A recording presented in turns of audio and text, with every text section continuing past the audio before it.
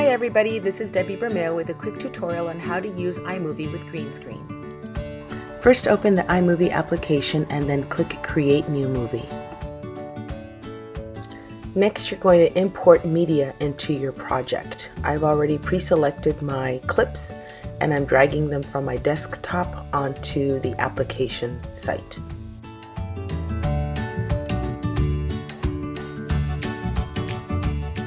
First, drag your background down to the timeline.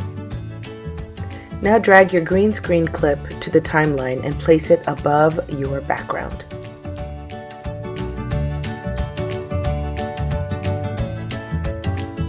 Now you're officially underwater. There's a beautiful aquarium around you. Fish swim around. Point at the different fish. If you want to remove original audio, just go up to the audio clip icon and then lower the volume to 0 for the original clip. Underwater.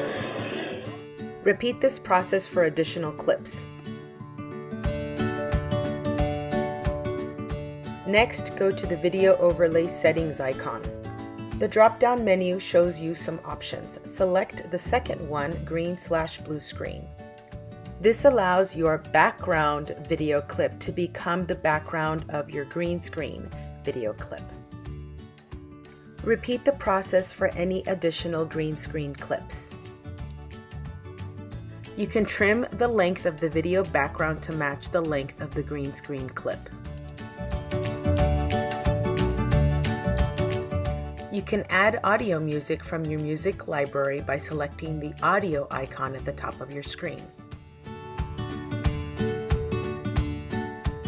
Select the desired audio clip and drag it down to your timeline.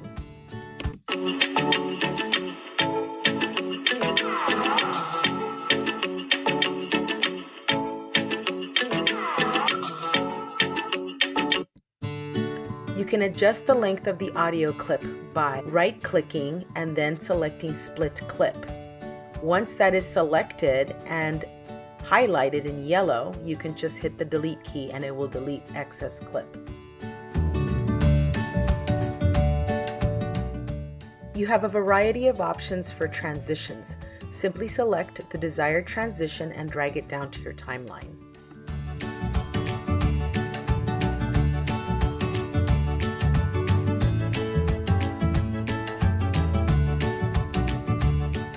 You can add titles or text by selecting your desired choice and dragging it down to your timeline at the very top of your clip. You can then adjust the length of the title or text. Type in your desired title or text and then notice that at the top you have a variety of options for making things bold, italics, or even changing the color of the font. You can also change the size of your text as well as the font style.